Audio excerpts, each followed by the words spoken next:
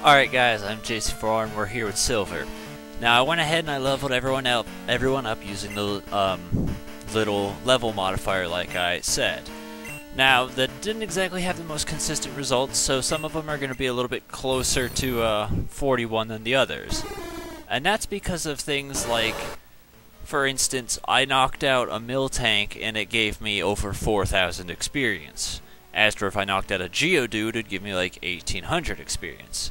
So, it's all over the place, but everyone's basically a level 40 and they're about to go up further. From there, we also have, if it would go left, I want to say he learned Dream Eater leveling up. I figured to let him have it, because as of this point, that is the strongest psychic type attack we have. Here are his little stat totals for this. Then we go on to Stone Sour. I decided to let him have Earthquake anyway, because I was thinking about it, and I was like, well, we wouldn't really be getting... Oh, he learned Feint Attack leveling up, too.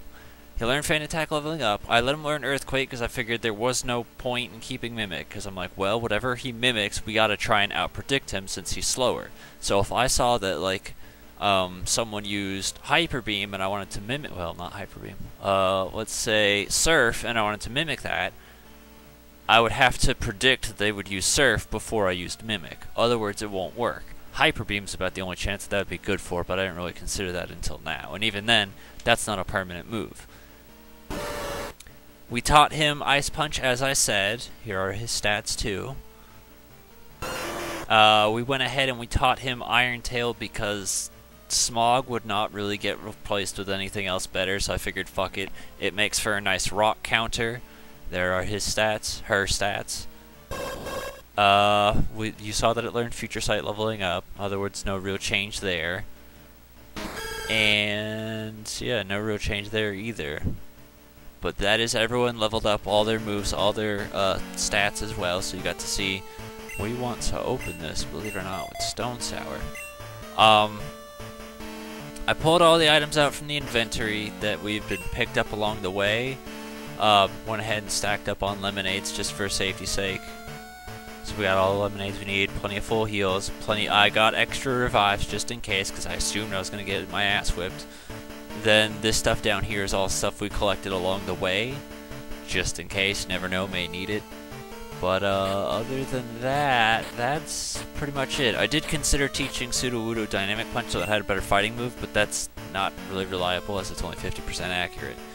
Anyway, let's go ahead and start this train wreck. Now I will go ahead and warn you in advance, I am going to be stopping at some point during the Dynalog after I beat the Elite Four, because the game will save automatically. So I'm going to cut and then continue on as if nothing happens, but when the audio jumps, you know why. First up, welcome to the Pokemon League Gold. Allow me to introduce myself. I am Will. I have trained all around the world, making my psychic Pokemon powerful, and at last, I've been accepted into the Elite Four. I can only keep getting better. Losing is not an option.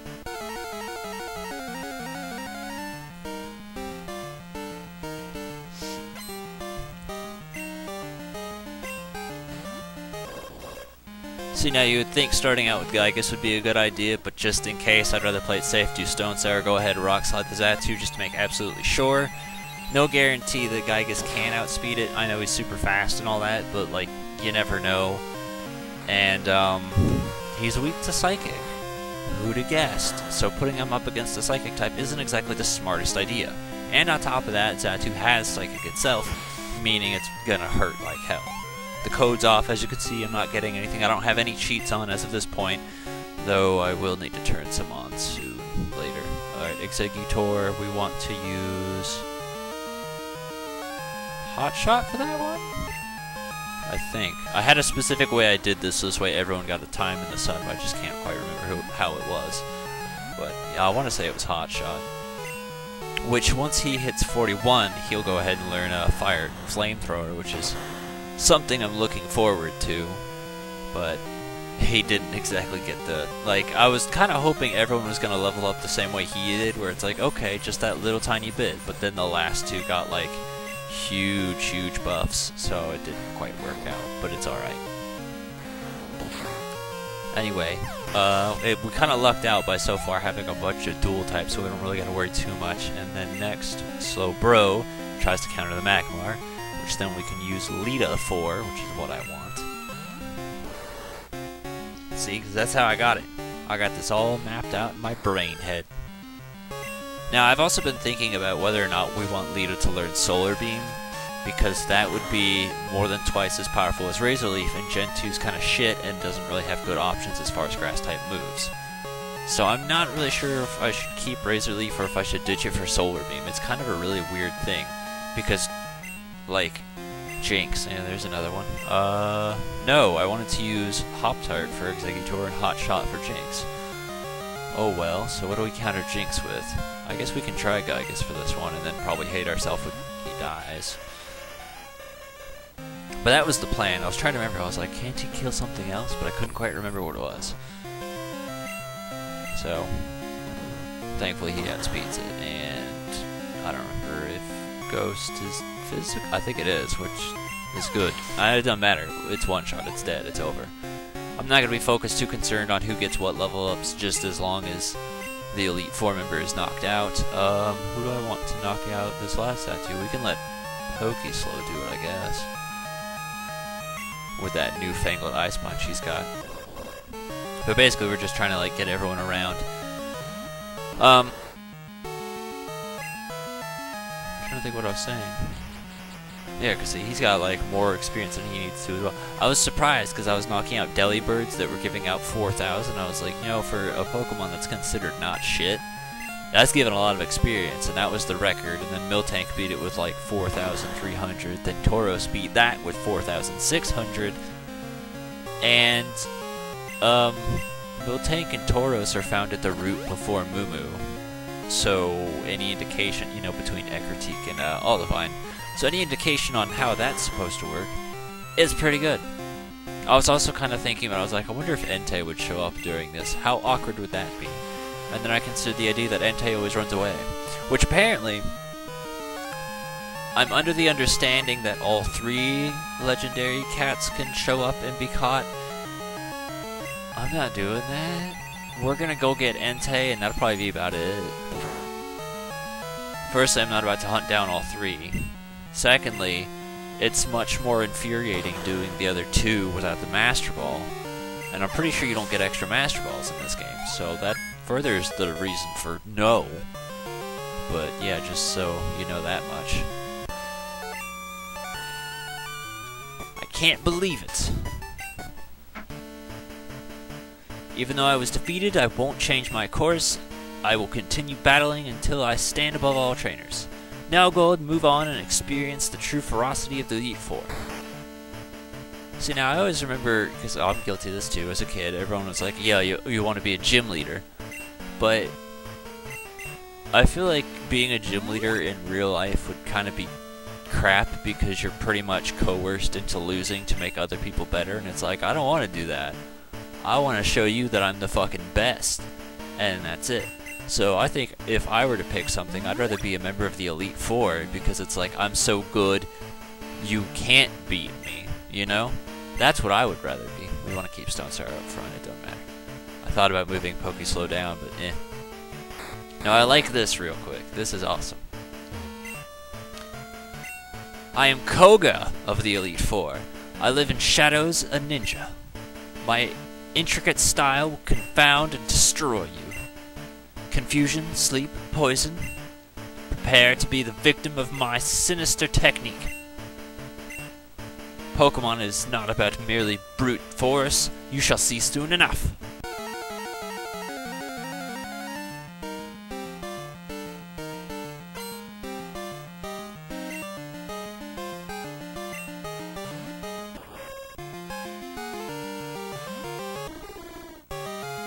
Alright, so, yes, same Koga that was the Fuchsia City gym leader in Kanto. I like that. I think that's super cool. It also shows that it's like, yeah, he got better. But But he starts out with the Ariados, which is I was like, yeah, keep Stone Sarah up front, it's fine. He's pretty easy. There's only one real thing he can do that would make you not want to switch out. But I've kind of already blew that one for him. He'll try and baton pass over to his Fortress here. And if his Fortress lays out spikes, then you don't really want to switch. But if you can go ahead and knock out the Fortress before it's too late, you don't really got to worry about that. So we can pretty much switch everything around. You could also just take the damage and be a man about it. I just don't feel like wasting any more items for unnecessary stuff. So if he had laid out those spikes, I just would have said screw it. That's pretty much it. Which, Fortress is definitely not a poison type. But it kind of goes with the idea of how he fights. We can go ahead and let... Should we let Hop-Tart do it? We can let Gygus do it. Let's let Gygus do it. Because if he's going to use a pure poison type that's probably going to use something like Sludge on me, we want to have something to counter it. And it's also kind of helpful to have something like Dream Eater on here too. So there you go. That worked out beautifully. Because on the when I was doing the 3DS run, he laid out spikes, so I just basically had Gygus take as much of them out as he could without me having to switch. So that worked out pretty well, but I think he killed at least 2 of my guys. I was considering using Hop-Tart because I was like, well, I always forget. Because with Grimer and Coughing, I want to say one special defense and the other's physical defense, and I think it's whichever one I think it's like Coughing's special, and he has Levitate, which means you couldn't physical an Earthquake anyway, which would mean Grimer would be the I don't really know. It always confuses me. Then he's got his Venomoth again, which we can let Hop-Tart take this one out since we already had Hot Shot do a fight. We haven't let Hop-Tart had which is his chance in the spotlight yet. Now, as mentioned with Future Sight, though, it will not be super effective. It's just there to be like, yeah, I did a move, and that's pretty much it. Good, don't hit me with that, please.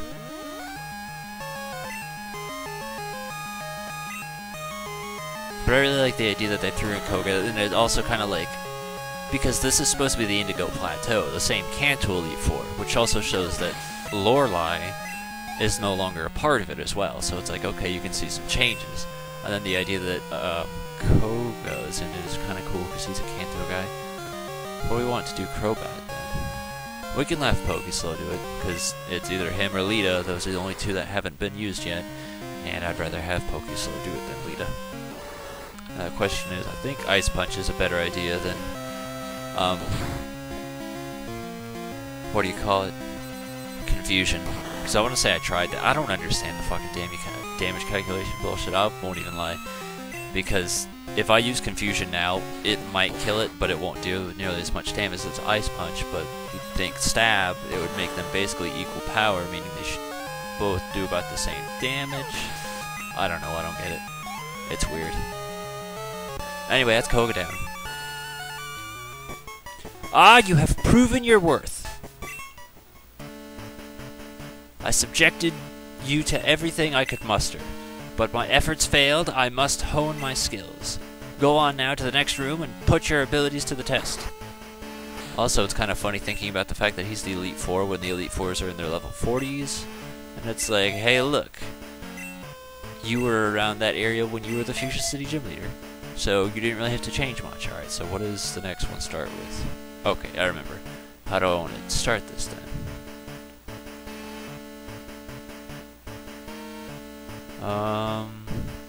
I don't want to do Hop-Tart. I think it's best to start with Pokeslow, actually. Because I know a certain move the next one has.